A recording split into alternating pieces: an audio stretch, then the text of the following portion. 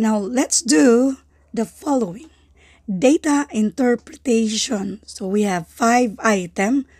Kung first time nyo sa channel ko, for sure, hindi nyo pa siguro ito nakikita kasi paulit-ulit ko na itong sinishare sa mga followers ko tuwing magla-live din ako kung paano ba sagutan ang mga data interpretation. So ito ay galing sa isa sa ating mga followers na pinipm niya sa ating FB page na Free Reviewers managed by Leonalyn. Since 5 ito ang kabuuan ng video ito ay makikita nyo sa ating YouTube channel na Solving Math with Leonalyn. Now, let's do number 1. How many of the following combinations make a complete cycle? Ano kayang ibig sabihin nito? So, ito yung given. May mga arrow-arrow. Kung napapansin nyo, ewan ko lang kung klaro ito. Ito yung arrow, papunta dyan. Tapos ito naman, baliktaran. Baliktaran dito. Tapos yung arrow, klaruhin lang natin. Ewan ko lang kung maklaro ba sa inyo ito. So, next. Ano ba ang gagawin natin? Titingnan natin yung mga choices. So, we have choice letter A. Nag-umpisa siya sa A, papuntang B. So, sundan natin yan. A, papuntang B, walang problema tayo. Papuntang C, yung arrow, walang problema. Papuntang D, walang problema. Pero ang problema natin, yung papunta pabalik sa letter A, wala tayong arrow dyan, naputol na. So, eliminate na natin si choice letter A. Next, dito tayo sa letter B. Si letter B naman, from A, B, D, papuntang EA. So, wala na tayong problema dito banda kasi yung arrow naman ay going sa mismong like D, papuntang letter E, walang problema. Pero yung E, papuntang letter A, yung arrow kasi pabalik. So, putol. Wala rin. Eliminate natin si B. Next, ito namang si letter C, we have A, B, D, F, A. So, tingnan natin. We have A, B, D. So, A, B, D, wala na tayong problema kasi sunod-sunod lang yung arrow dyan. Pero yung papuntang F, wala tayong arrow papuntang F. Yung F papunta pa siya sa letter E. So, wala rin. Eliminate natin sa letter C. Next, dito tayo sa letter D. Yung letter D, A, F, E, B. Tapos babalik sa A. Tingnan natin kung makabuo ba tayo. We have A, papuntang letter F. Pwede. Papuntang letter E. Yung arrow na yan ay pwede. And then, papuntang letter B, which is ganun naman talaga ang arrow. Correct. At pabalik sa letter A, which is nakabuo talaga tayo ng complete cycle. So, that is letter D. Now, sana naintindihan nyo itong number 1. Sa actual na exam, pwedeng ito yung ang choices. Like example, ang choices, is it choice A? Parang ganun ba? Letter B, is it choice B? Parang ganun. So, sana mag-gets nyo yan kung sakaling may kalintulad nito sa actual na exam. Now, let's do number 2. So, ang given dito, meron tayong mga data. Okay? Ang tanong dito ay, dito tayo sa tanong. In what age group was the ratio between female to male OFW approximately 5:4? Ang unang binanggit ay female. So, kapag ang unang binanggit ay female, ibig sabihin lang niyan sa kanya itong 5. Ang pangalawang binanggit dito ay male, so yung pangalawa dyan sa kanya yung 4. Now, ngayon, titingnan na natin yung data. Kung titingnan natin yung data, ang male daw yan yung black, ang female ito naman yung may ano tawag dito, may line. So, dapat baliktarin natin to para hindi tayo malilito. Yung male ay 4 at si female ay 5. Female, okay, ay 5. So ngayon, tingnan natin sa dito sa table kung saan dyan na yung ratio ay 4:5. Ang hanapin natin, 4:5. Mas marami ang female. Itong mas marami ang male, out na natin yan. Yung mas marami ang male, i-out na natin. Ito naman, pariho lang, equal siya. So, ang ratio nito ay 1:1, i-out na natin yan. Dito, mas marami nga ang female pero half siya kasi ito ay 5, ito naman ay 10. Nandito yung number niya. Dito siya ay 5 at ito naman ay 10. So this is 1:2. Therefore, i-out na natin yan. Ang natitira na lang natin ay ito na lang. Now, kung sa choices natin titingnan, yung age bracket nito, that is 25 to 29, yung isa naman ay 30 to 34. Wala namang 30 to 34 dito, maliban dito sa 25 to 29. So, yan na yung sagot.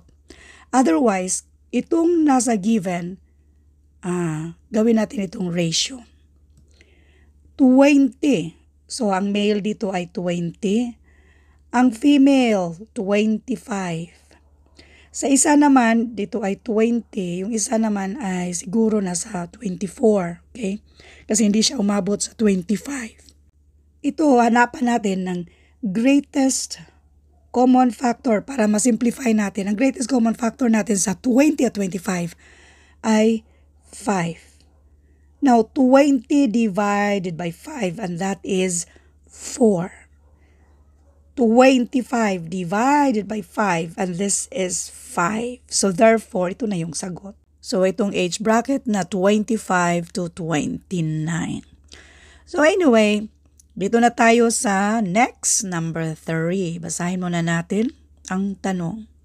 The following relationships of A, B, and C are correct except, ibig sabihin lahat ng yan ay tama maliban sa isa. Meron na tayong video nito dati. Relationship of A, B, and C. So, tingnan natin itong nauna. This is 150. Next, yung nasa gitna, yan ay 200. Ito naman ay gitna dito. So, nasa 125 yan. Para makita natin kung saan dito yung tama, so kailangan natin isa-isahin. So, we have choice A, we have A plus B, that is 350, ay more than sa 125, which is yung letter C. So, eliminate na natin yan kasi tama yan siya. Next, ang hinahanap natin yung hindi tama. By the way, yung more than na yan, ibig sabihin, kung saan naka-point ito yung lesser. Okay? Kung saan itong wide, ito yung bigger or larger number. Okay? Next, we have A plus C. So, 150 plus 125, that is 275, which is more than siya sa 200. Eliminate natin sa letter B kasi tama siya. Next, sa letter A, minusan daw sa letter C, which is 25, at yan ay less than sa B na 200. Tama rin, so eliminate natin yan. Next, number 4. A math forum is participated in by 100 students who are either junior or senior and either from the city or province. Some data are missing. So, ito yung given data. Some data are missing in the table. From the table below, nasa above yung table natin. How many seniors are from the province? So, ito yung hinahanap natin. Again, yung total ay 100 pero insignificant man yan kung ilalagay natin dyan. Kahit hindi na yan, ang gagawin natin ay kunin natin yung difference dito. Now, 45, ito ay 16. Now, 45 minus 16, kunin natin yung difference and that is 29. Next, para makuha natin kung ilan itong senior na nasa province, kasi yan yung hinahanap natin, kunin natin yung difference, 62 minus 29, and this is 33. How many seniors are from the province? Ang sagot dito ay letter C, 33. Nagets nyo ba? Sana nagets nyo ha. Kung i-add din natin yan siya, 33 plus 29, and that is 62. Okay, next number 5. Sa data interpretation, huwag niyo munang pansinin yan. Tingnan natin yung tanong. Number 5, what is the rate of increase in the country's energy consumption from the actual demand to estimated demand? So ito yung actual demand, estimated demand. Kapag mga ganito, what is the rate? Kunin natin yung difference. Parihong merong nasa 1,000 sila pareho. Parihong mayroong 3 0, pwede natin yang i-ignore. Ganito lang, 87 minus 55. So this is 32. Yan yung difference. Now ngayon, itong 32, doon natin yan i-divide sa old value, yung before, kasi nag-increased siya.